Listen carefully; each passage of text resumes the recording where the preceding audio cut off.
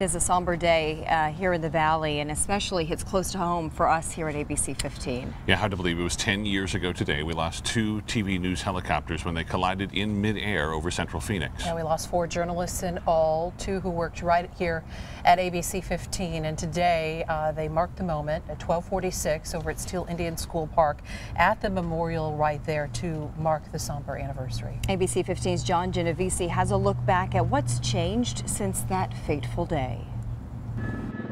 It was the day breaking news hit too close to home. He just did hit a car. A high-speed pursuit involving a dangerous suspect. Oh, they just put more stop sticks down. He'd rammed police cars, crashed into innocent victims, and was running on his rims. 3, I'm right over you. 15's over top of you. News choppers maneuvered and viewers at the edge of their seats as the suspect tried to carjack another victim. There was a bunch of choppers in the air. No one was prepared for what happened next.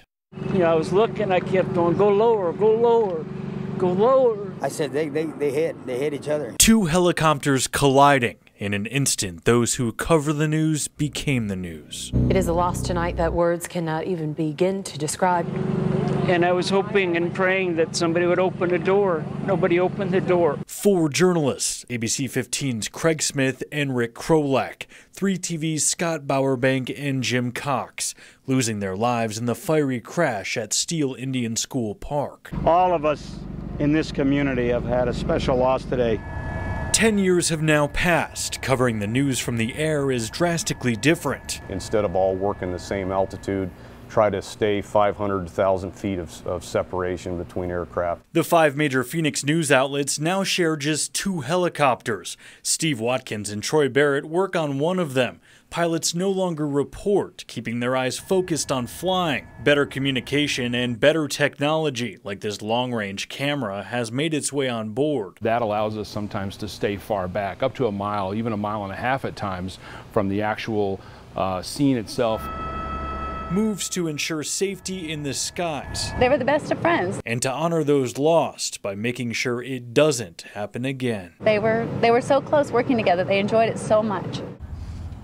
They really were the best of friends, too. Craig and Rick, I think they had breakfast together every morning after the morning show, you know, and so they were our friends, too, and it's hard to believe, 10 years. It's surreal to think that 10 years have gone by, and to be in that moment and to try to put everything aside and walk our viewers through what happened out there was just an unbelievable process, because so many people witnessed it and remember that moment from 10 years ago as well. So certainly, I mean, I wasn't even in the Valley at that point. I was still an anchor in Charlottesville, Virginia, and I remember watching the coverage, following it on national news, thinking, oh my gosh, I can't believe this is happening. And also, you know, thinking of you, not even realizing who you were at that point and how close it would be, but understanding how close we all are in a newsroom. It's like a family. So unbelievable thing that happened.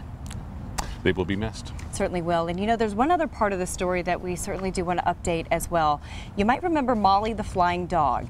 She was a frequent part of the ABC 15 morning shows, and the West Highland White Terrier often flew with Craig Smith on Chopper 15. Well, Molly lived a long and happy life with Craig's parents, but developed a tumor earlier this year and died at the age of 15. Her ashes are now spread with Craig's.